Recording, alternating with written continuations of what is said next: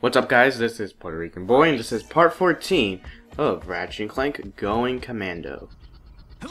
Nice finish on that chrome.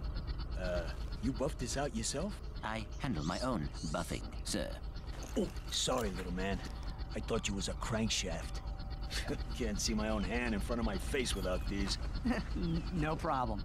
So, how do I enter the big race? Well, you got the helmet. You're in. Easy peasy. The prize this time is some kind of special boots. I could use those myself. They'd go real nice with my leather chaps.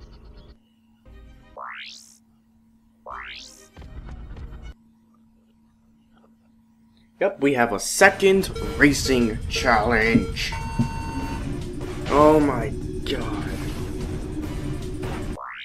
Oh yeah, I restart the race so that I can get that boost, but I don't get it. And yeah, I didn't restart the race, so I guess I restarted the first race in vain.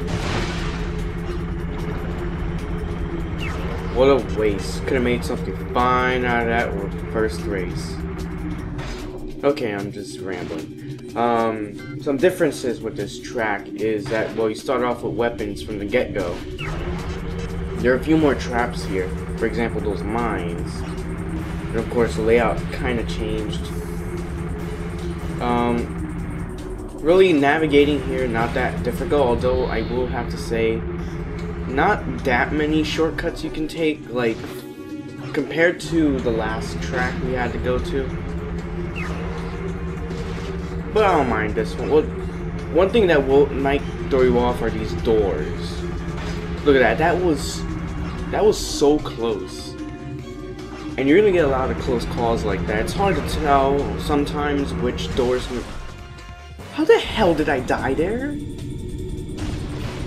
I would like an explanation to that. Like, seriously. I'm trying to figure out how I died.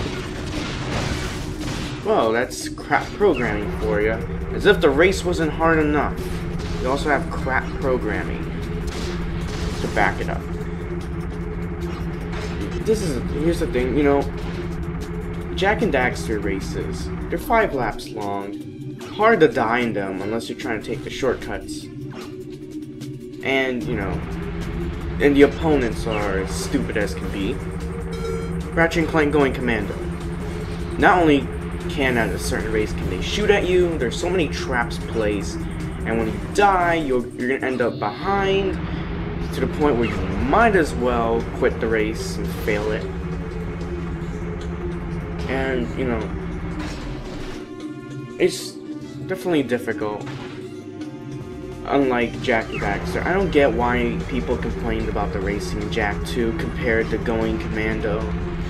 I'm guessing it's because in Jak 2 it was mandatory, but still. I still find the racing in Ratchet and Clank Going Commando to be a bit more difficult, which is why I never go for all bolts. There better not be a skill point for that, or else I'm gonna cry. And I was just wasting ammo. Because I won the race. Yeah. Dang, I wanted these boots myself. But they'll look real nice with your outfit. You can race again, you know. Now the prize is a bunch of bolts.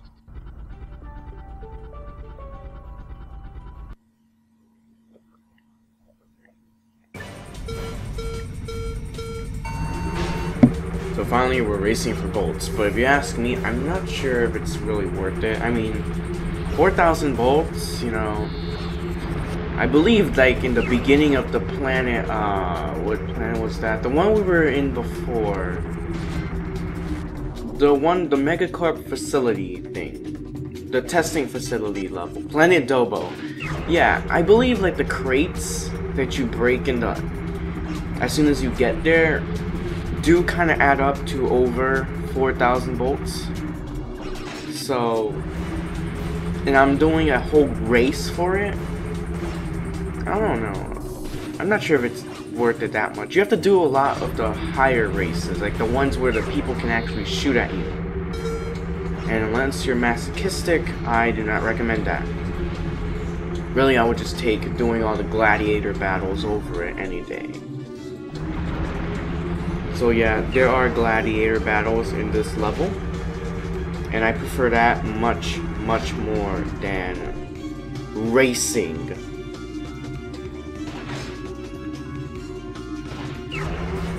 Now of course you got 1, 2, 3 sets of mines flying at you.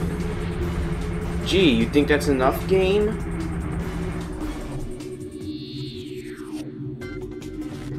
Oh, this is great. One of my headphones is starting to break. The wire for the left headphone, like, you can see like the wires in there. So it's starting to break off. But I can still hear audio from there, so everything's well and good for now. I just have to be careful when I'm using it.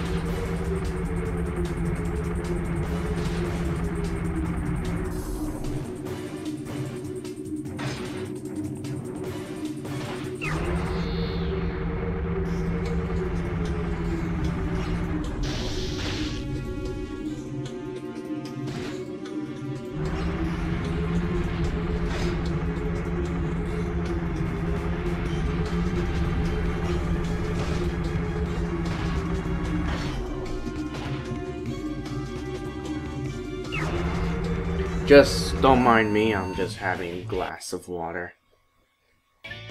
Of course, I'll do the next race, which is 5,000 volts. Oh yeah, charge boots. They're really cool. Helps you navigate a lot faster. Very useful for the levels in which you're hunting for crystals. And we're gonna proceed to the actual level. Look at that, I got 1,000 volts from those crates alone. But I suppose every bolt does count, and I do mean it. Again, this is also that I can do good for the last levels. So, remember when I turned on that generator? Well, it opens the door that leads to the nice little power-up that gives you more nanotech. You know, you definitely want to have your health level up more. It helps.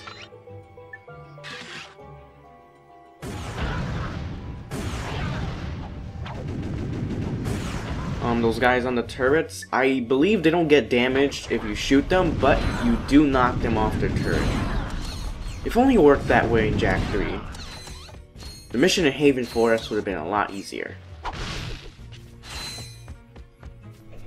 Well, actually... Oh wow, the door is shaking. Must be them pesky ghosts again.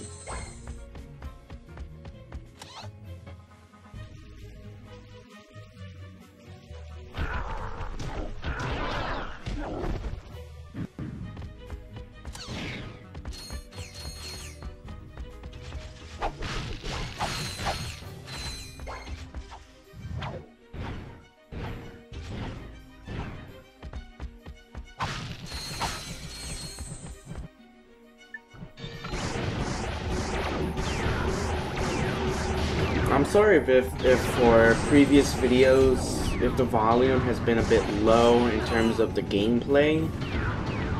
One thing about the PlayStation 2 when I record there, the games are the noise is very low. Which is surprising. Like on the PS3 it's loud as shit, but on PlayStation 2 it's very low. I don't know why. Oh yeah, you can also hijack the turrets. And no matter what these enemies do, they can't harm you. Of course, in future installments, that won't necessarily be the case. Actually, in the mission in the first game, where you're in a turret, you can get damaged. So what's going on here? And we have a nice little clever platforming section.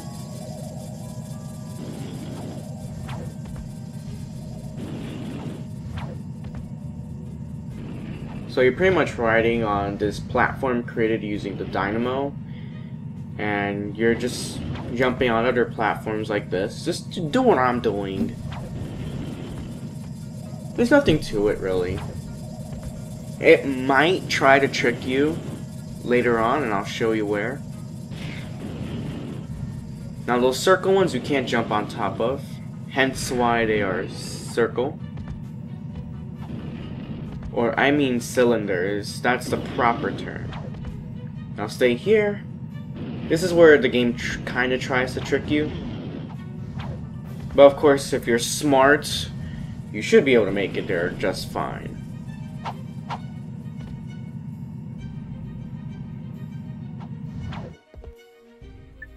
And we're gonna go in guns blazing with the mini rocket tube. Snipe those little turret noobs.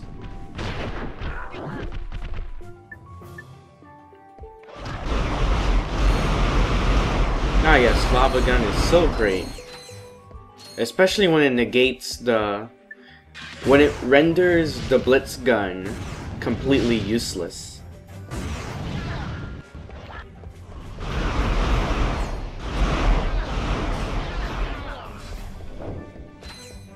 It's those pesky ghosts again.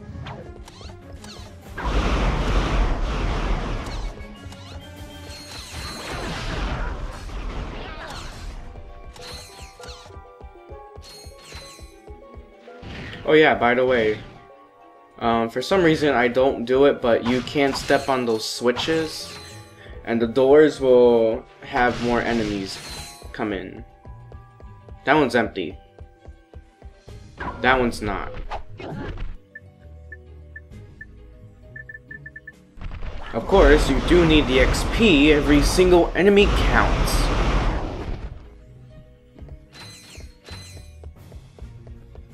Oh yeah, don't get a bit too spendy with your bolts, because there's gonna be a man later on at the end of the level. Actually, it's right now. It's coming up. He's going to charge you an absurd amount of bolts, so get ready for that. Used to going to the games? Yeah? What's it to ya? Whoa, take it easy, Chief. I ain't looking for no trouble. Just an honest man looking to make an honest buck. I sincerely doubt that. Hey, I ain't the one trying to get into a sold-out arena. You're gonna need this levitator to get in there. 20,000 Nice fucking business bolts. again. Time for me That to, is so expensive. Jerk. The instructions are in Blargian. Good For a guy. fucking gadget This too. here, tab A goes into slot B. Okay, and then magnetize the graviton matrix, remove your left arm, block, and done. You do have skills. Those damn know it. ghosts gotta stop shaking my door or else I'm gonna kill them. I go up to this tower and... platinum bolt!